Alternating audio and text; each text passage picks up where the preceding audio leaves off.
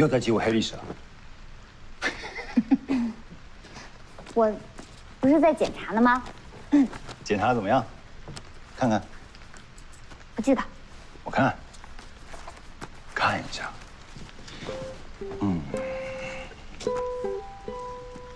需不需要我帮你翻一翻？你翻译啊。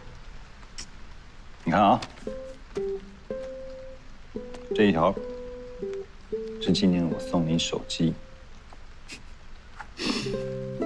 这一道呢是我把合约还给你，这一道是我买包子给你吃，还有专车送水服务，你看多贴心。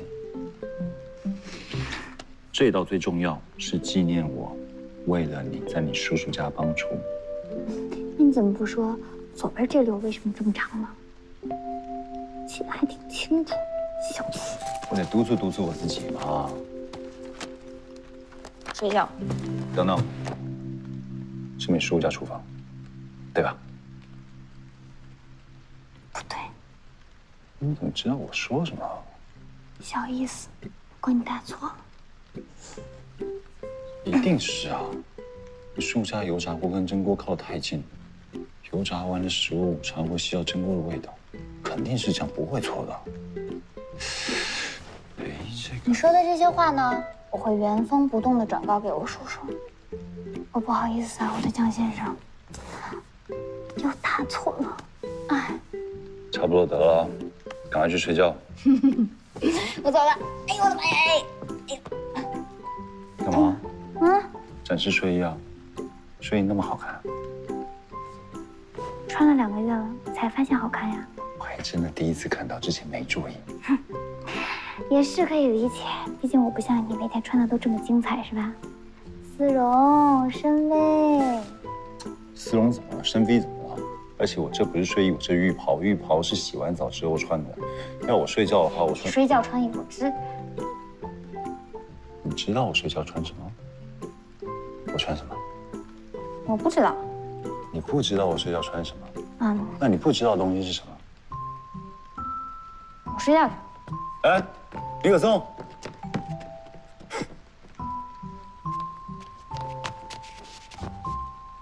好神奇的对话，怎么就说到睡衣了呢？说就说了，你慌什么呀你？哎呀，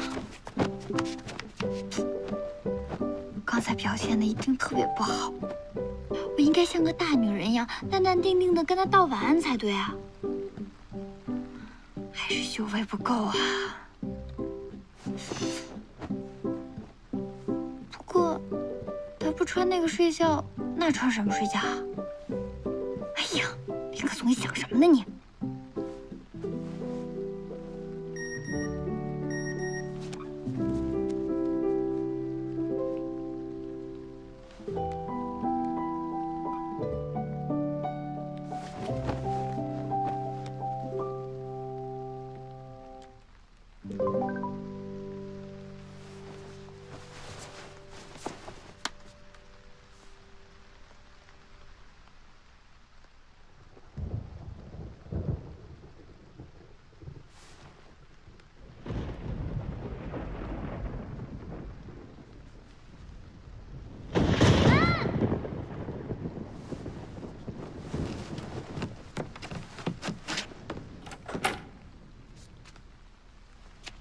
林可颂，林可，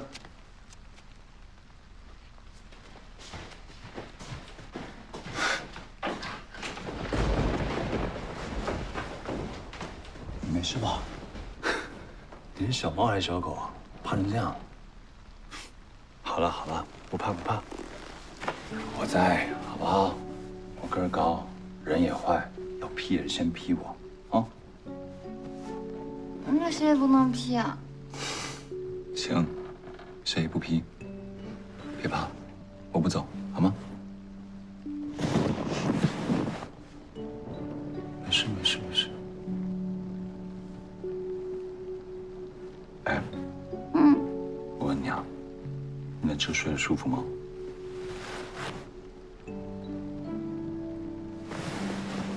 不舒服你又不说。我要说了，你再把我换走了怎么办？你怎么那么傻呀？我只换床垫，不换房间，可以吗？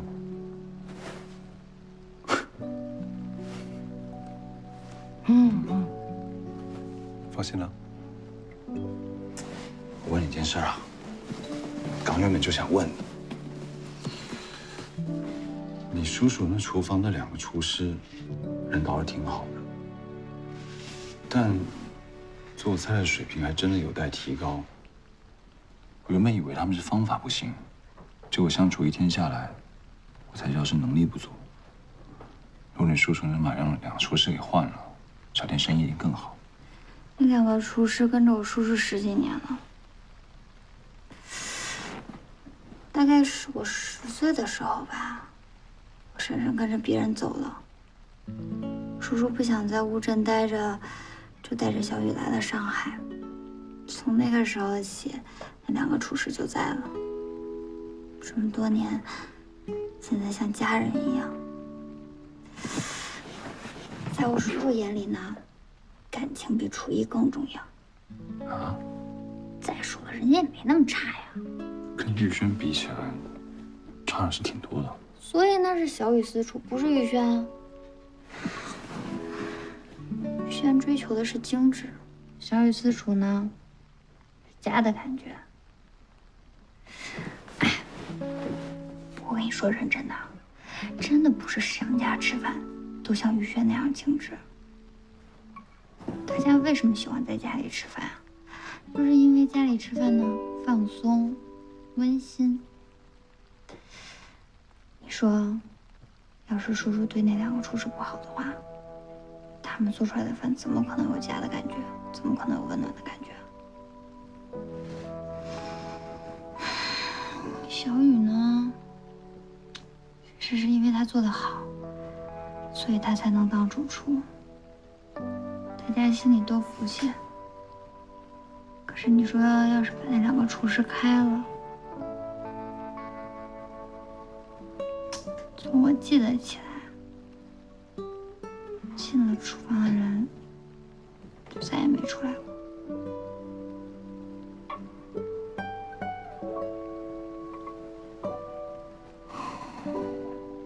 怪不得，难怪我去你叔叔家厨房帮忙的时候，我感觉每个人干起活来都特别得劲。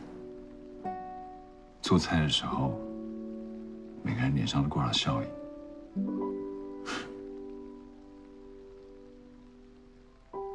我觉得我真的太蠢了，什么管理学不管理学的。从现在开始，我得向你叔叔看齐。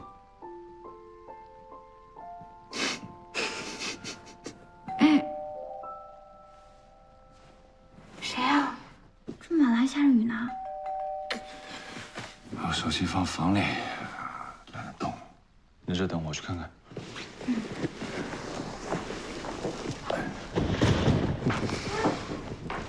没事没事没事，哪有那么怕？我跟你一起去。怎么那么胆小？我怕你胆小嘛。行，给我壮壮胆嘛。走。你等一下，等一下，你先过来跟我穿个鞋。事儿挺多，来。哎呦，穿好。